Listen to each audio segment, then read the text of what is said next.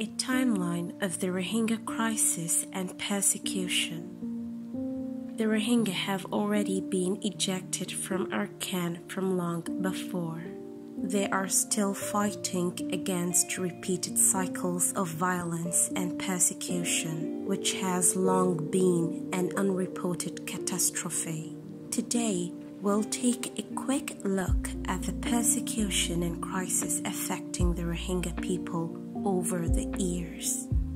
The Kingdom of Arakan, which is now part of modern-day Burma, was conquered by the Burmese King Bodawpaya in the year 1784. Britain periodically invaded Burma throughout 1824 and 1886, waging 3 wars as a result. From 1886 to 1942, Burma was a British colony after first becoming a province of British-ruled India. During World War II, Japan occupied British-controlled Burma from 1942 to 1945. Different sides of this are backed by Burmese citizens. Members of the Rohingya fight alongside the British, and many Rakhine Buddhists side with the Japanese. Tens of thousands of Rohingya were forced to flee towards Bangladesh. In 1945, Burmese General Aung San and other local leaders fought alongside the British, defeating the Japanese. Then, in January 1947, General Aung San signs an agreement with the British that guarantees Burma's full independence within a year. General Aung San was elected the leader of the transitional government, where the Rohingya were also elected as members of Burma's governing body, the Constituent Assembly. In the same year, in July, political rivals assassinated General Aung San and 6 cabinet ministers. Finally, in 1948, Burma became an independent republic. The new parliament passes the Union Citizenship Act. It recognizes all citizens as equal. This includes the Rohingya and other minority groups as well. In 1949, Burma set up its first form of national identification.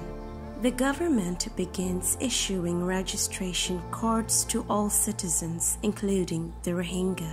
From 1951 to 1960, Burma held 3 general elections. All citizens had the right to vote, including the Rohingya.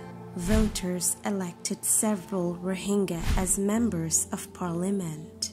Independent Burma could not breathe for a longer time, and in 1962, the Burmese military led by General Ne Win overthrew the elected government and established military rule in which they stripped away the Rohingya's citizenship rights.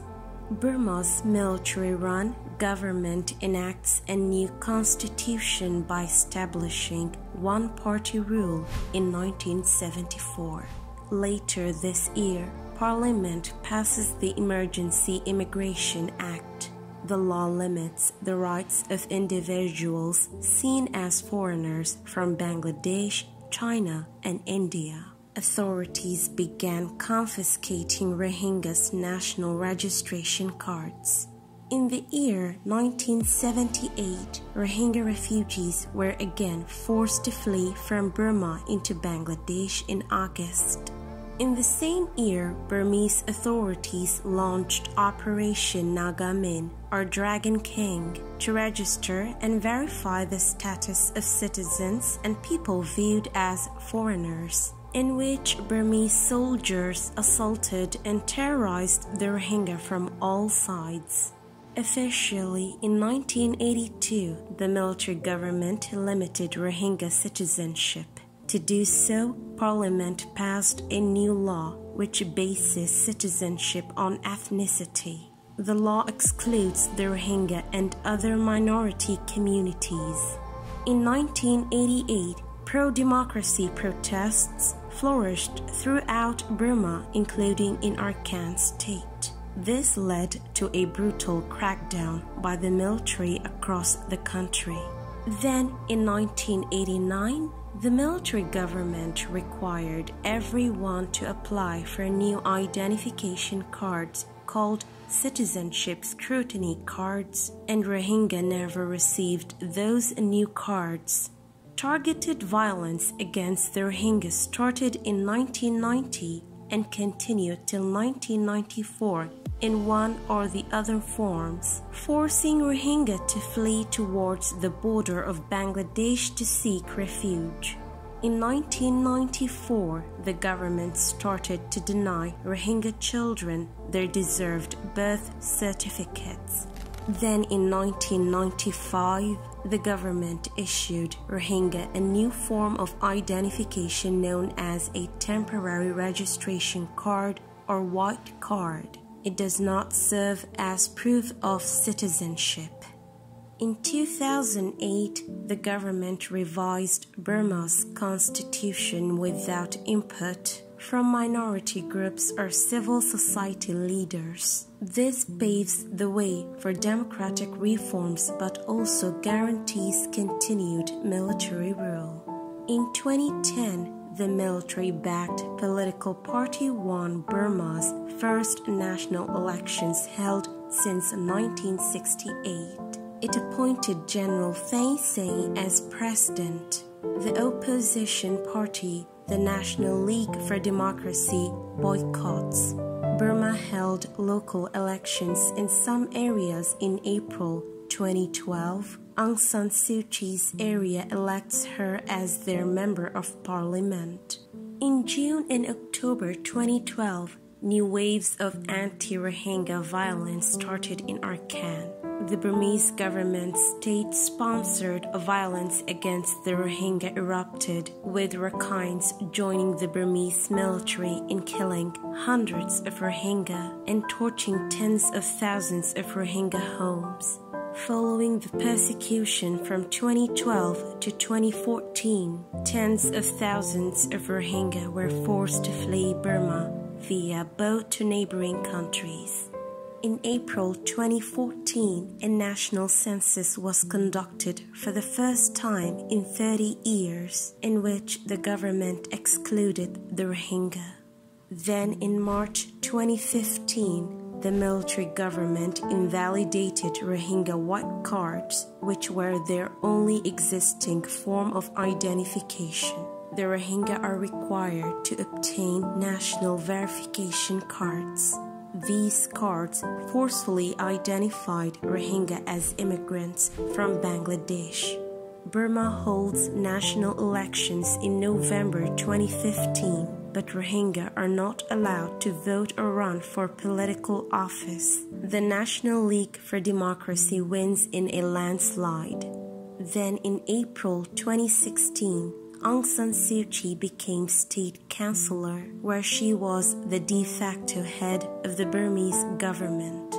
In September 2016, the Burmese government appointed an advisory commission led by former United Nations Secretary General Kofi Annan to look at the situation between Buddhists and the Rohingya in Arakan state. The following year, the Commission made 88 recommendations to improve the situation. In October 2016, the Burmese military launched a clearance operation, killing people, raping women, and destroying Rohingya villages throughout northern Arakan. The violence forced roughly 86,000 Rohingya to flee to Bangladesh. In March 2017, the United Nations Human Rights Council established an independent international fact-finding mission to investigate human rights abuses in Burma, and the Burmese government, as usual, refused to cooperate. In August 2017, Burmese soldiers destroyed several hundred Rohingya villages, and more than 700,000 Rohingya fled to Bangladesh. More than 9,000 Rohingya are estimated to have been killed during the violence.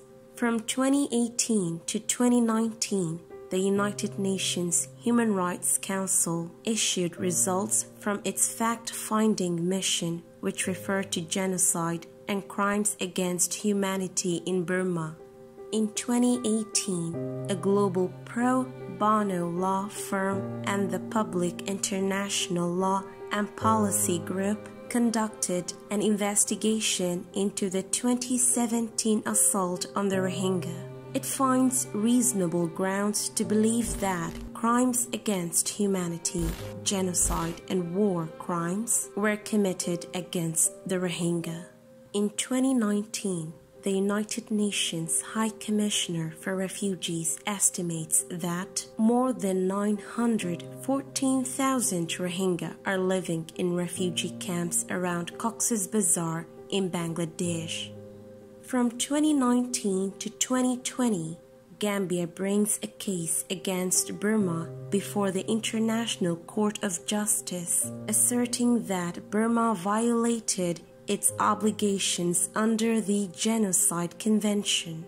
It may take many years before the court reaches a final decision. In January 2020, the court issued a preliminary ruling which included ordering Burma to prevent future acts of genocide. The case at the ICJ still continues in 2022, and Rohingya might need to wait another few decades to get any effective ruling that might guarantee Rohingya's rights and deliver justice to the victims and their families.